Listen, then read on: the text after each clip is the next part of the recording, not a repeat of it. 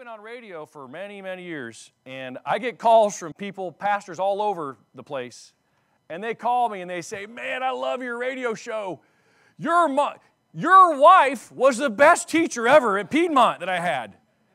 My whole life changed when I had her speech class. And I just let them go, and I finally have to clarify, and I'm going to clarify to y'all.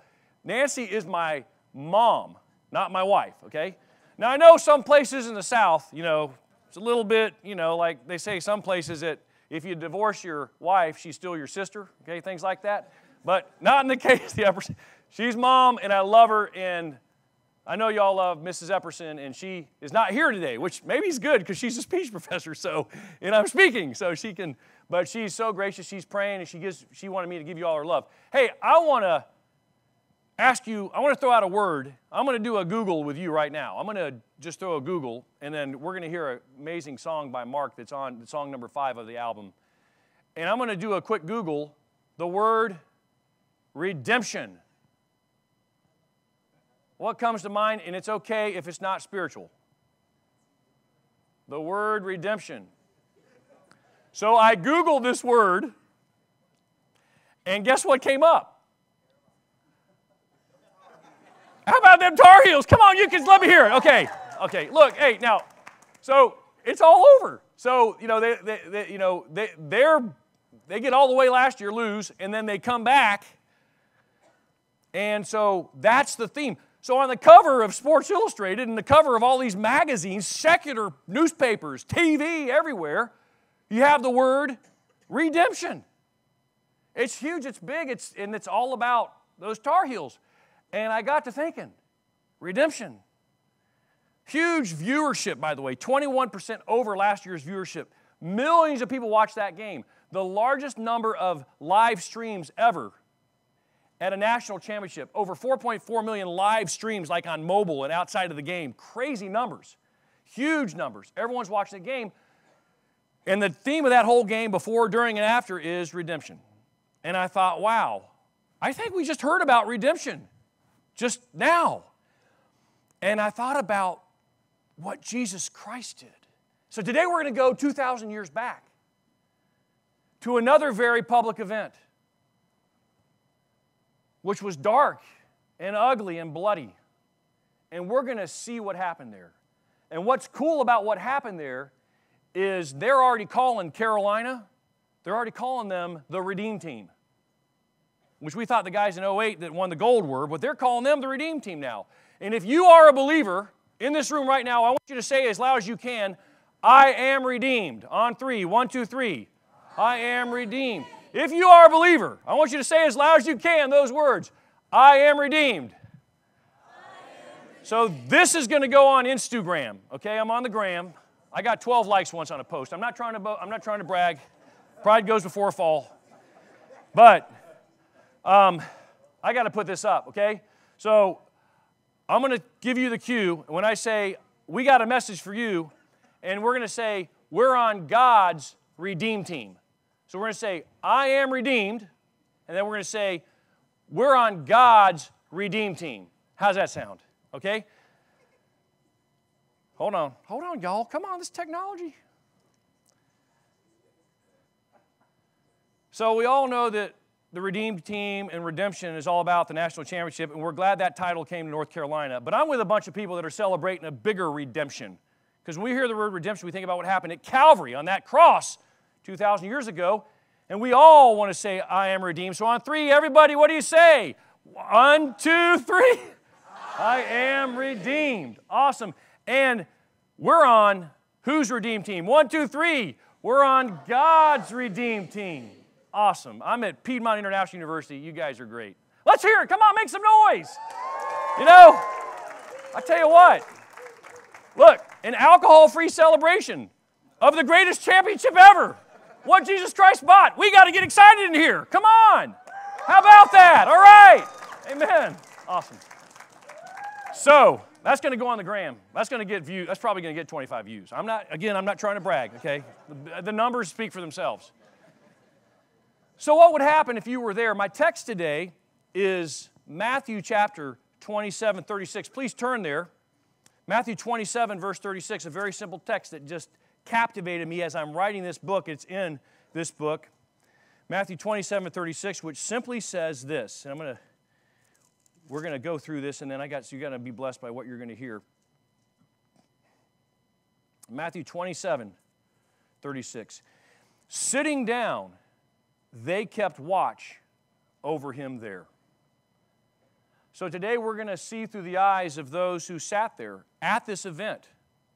We're going to talk about who they are, what they saw, and then what they heard. And so there's a song that really takes you there that I don't think we sing enough. I'm going to ask my brother Mark if he'd come up, and unbelievable things happened. I think it was last year or the year before, Mark, and you can share that real quick if you like, over in Asia, powerful with this song. And he's going to sing, and while he's singing, I'm going to get someone to help me pass out some things that I want you to hold on to for a second. Just take your time. Hold on to as long as you want for you to think about, were you there?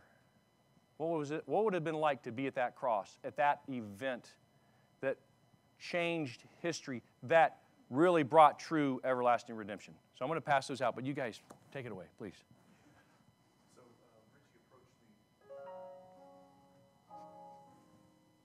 about singing the song a couple years ago, and I was a little scared of it. I've heard it many times, and I Just pass that around. Just take your time with it. love this song.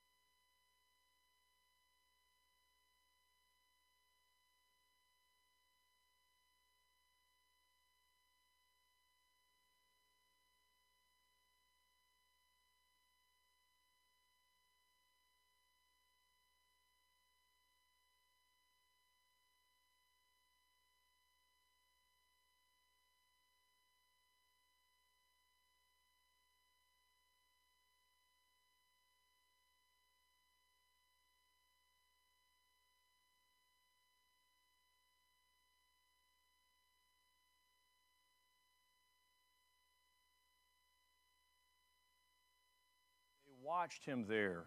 So who are they? They are obviously the Roman soldiers. These are well-oiled executioner machines. These guys knew exactly how to extract the maximum amount of pain out of a criminal without letting them die, protracting that process out. They were the religious leaders. They were innocent bystanders. Thousands of people on pilgrimage for Passover, walking through with their kids, with their sacrifice to the temple. And they walk by this cross with this mangled man up there. What's going on? They are the one beloved disciple, John, who's still there, and his mom and some women who were there. And sitting down, they watched him there. So they were a whole lot of people, but I got some people in here that are going to share. Stand up real quick, number one, and read this verse, Matthew 27:67. What were they a part of? Read it real loud now. Everybody, you've got to have your best radio voice here, okay? Read it real loud. 27:67. 26:67. Okay. They spit in his face, they struck him, and they slapped him. What did they do in verse 68 of Matthew 26? Who's got that? Right here. Read it real loud. Saying, prophesy to us, you Christ. Who is this that struck you? Okay. Matthew 27:26. What did they do there? Number 3. So they scourged Jesus and delivered him to be crucified. Scourging was one of the most brutal forms of torture ever invented. The soldiers would braid leather thongs into a whip and then weave metal balls and sharp bone fragments into it. As a result of this whipping, Lee Strobel, in his book Case for Christ, says the back would be so shredded that part of the spine was sometimes exposed by the deep, deep cuts. The whipping would have gone on all the way from the shoulders all the way down the back, the buttocks, and the backs of the legs. It was just horrible. Isaiah 52:14 says Christ's visage was unrecognizable.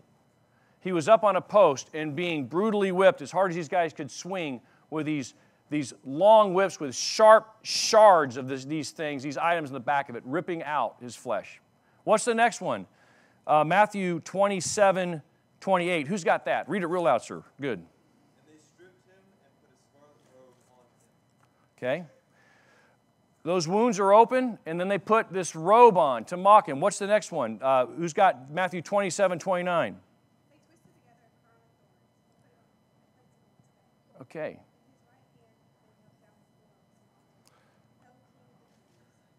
Okay, R.C. Sproul in his commentary on John said these thorns were 12 inches long and pressed into a very sensitive area of the head, pressed down right into these nerve endings around the head, all to the sport of the soldiers. And then what happened in verse 30 of Matthew chapter 27? Did someone read that? Right here. And they spit on him and took a reed and struck him on the head. Okay. More spitting, more striking. Matthew 27:35. Who has that? Who's got the last one right here? Real loud. When they had crucified him, they divided his garments among them like casting lots. So they crucified him, which is the absolute worst form of execution, some say, ever invented.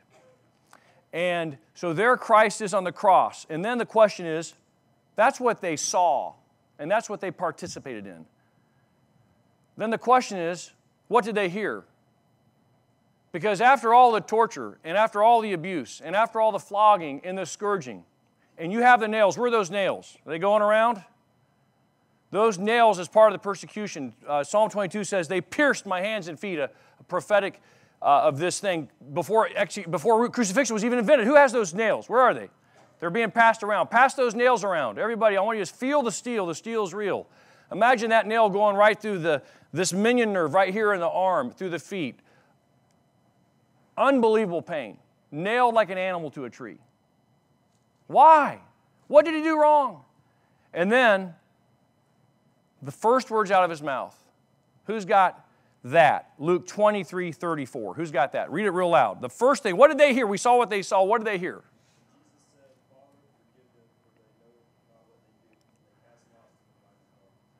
So silent through the trial, silent through all of these accusations, silent through the beating. He could have called a legion of angels.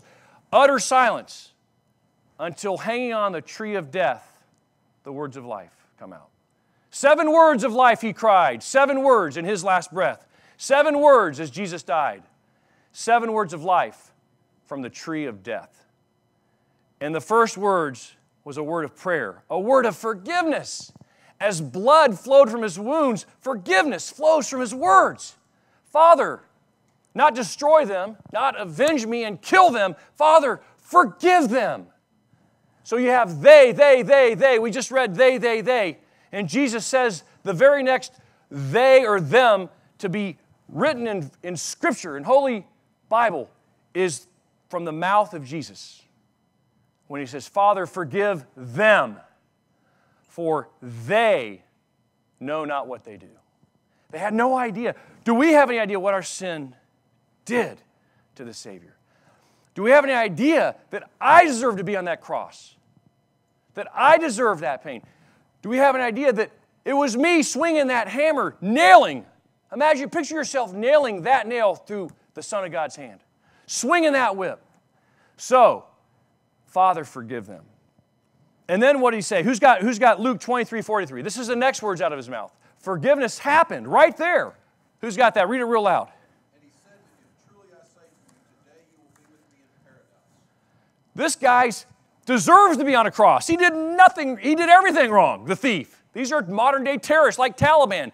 The only person directly given forgiveness and pardon at that place of Golgotha on that dark day was the worst guy up there. Not the religious leaders, not any of the fancy people, not any of the wealthy people or the soldiers or the leading military guys. It was this nasty, low-down thief.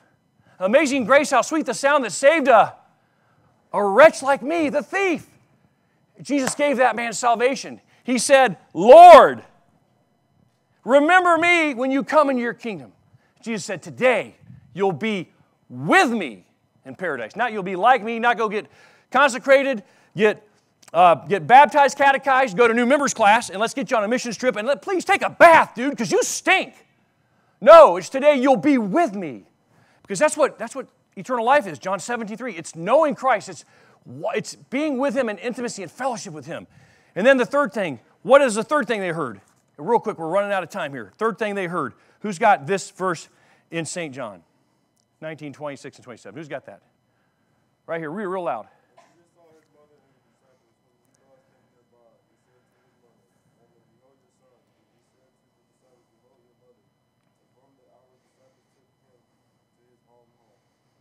Even his dying moment, caring for his mom and for his disciple. As his physical body's being destroyed and torn, his spiritual body's being formed, because those two have become active in what's called the church, the body of Christ, right there at the cross.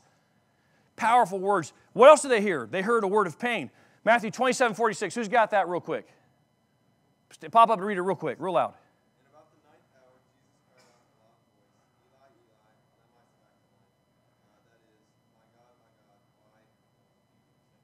More painful than 1,000,000 crucifixions, more painful than any physical description of pain is the separation Christ felt in that moment. Pitch black for 3 hours in the middle of the day as the high priest goes behind the veil, as the wrath of God is poured out on the spotless Lamb of God who is purchasing our salvation, who is bearing in His body our sins on the tree, who is despised and rejected, a man of sorrows and acquainted with grief, who is feeling your pain. The only one can look at you and say, I feel your pain.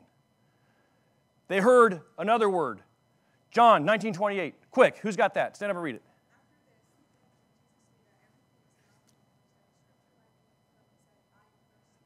Okay. And in the King James, it's just, I thirst. The briefest word translated in English is the only thing Jesus said about all that physical discomfort. I thirst. The water of life crying, I thirst. So that we could drink of the living water and be satisfied forever. What did He say in John 19:30? The greatest closing statement of all time. Read it real loud. When Jesus had received the sour wine, He said, it is finished. And He bowed His head and gave up His spirit. Wow. It is finished. Tetelestai, the greatest closing statement of all time. Done. Paid for. It is finished. He accomplished what no team could accomplish. He accomplished what no heavyweight champion could. He accomplished the greatest feat, the greatest victory of all time on that cross. And He cried triumphantly. This was a victory shout. It is finished. And the final thing He said, the final thing they heard is in Luke 23:46. And what I call a word of peace. And all of these are very detailed in this book. And I really hope you'll take your time through them. And we got to wrap up. And you're going to love this last song. And I'm going to bring them up. But I just want you to hear this. Luke 23. Who has this last verse? Who did I give this to? Right here in the back. Read it real loud for everyone to hear.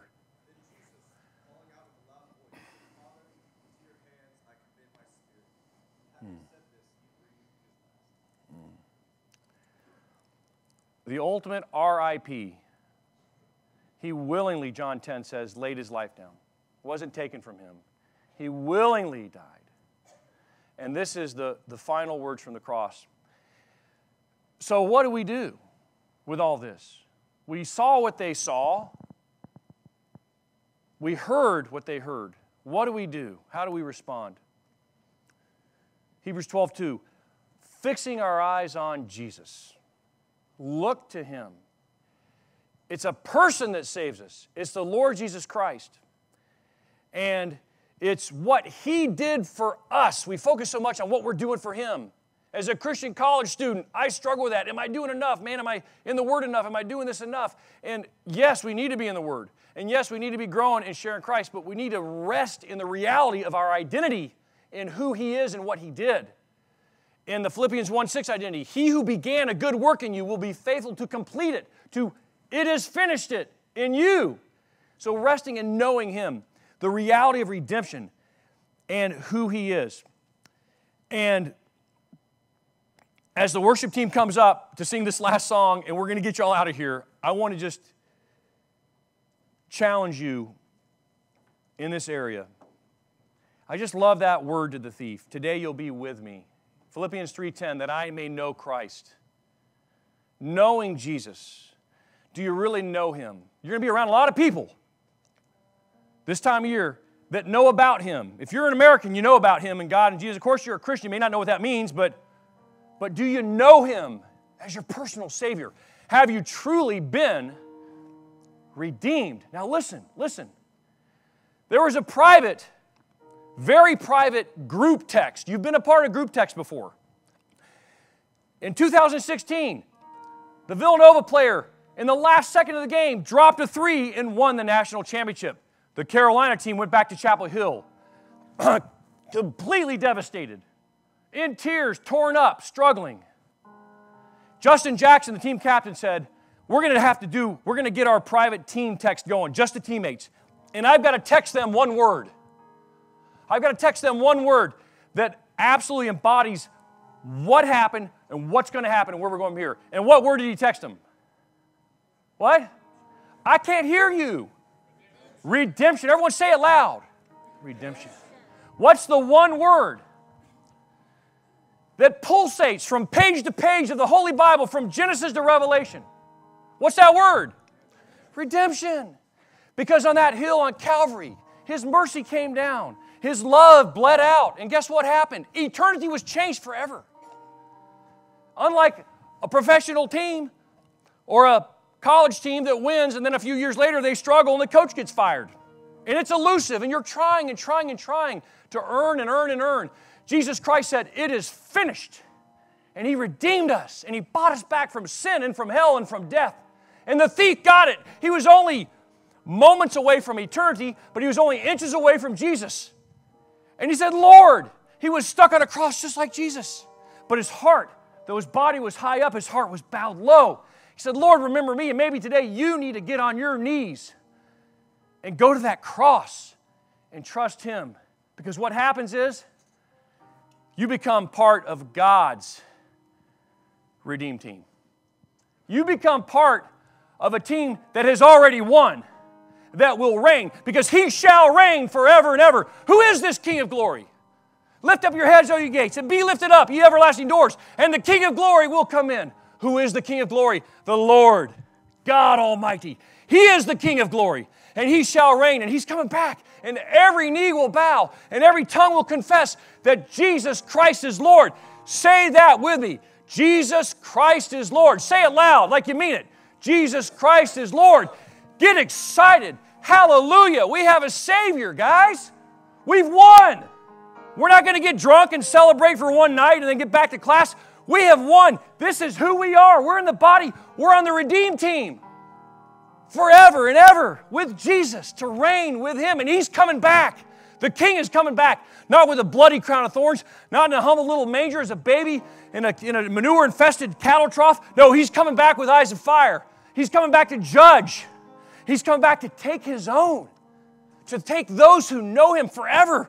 So who are we telling about this amazing love? How can it be that Thou, my God, didst die for me?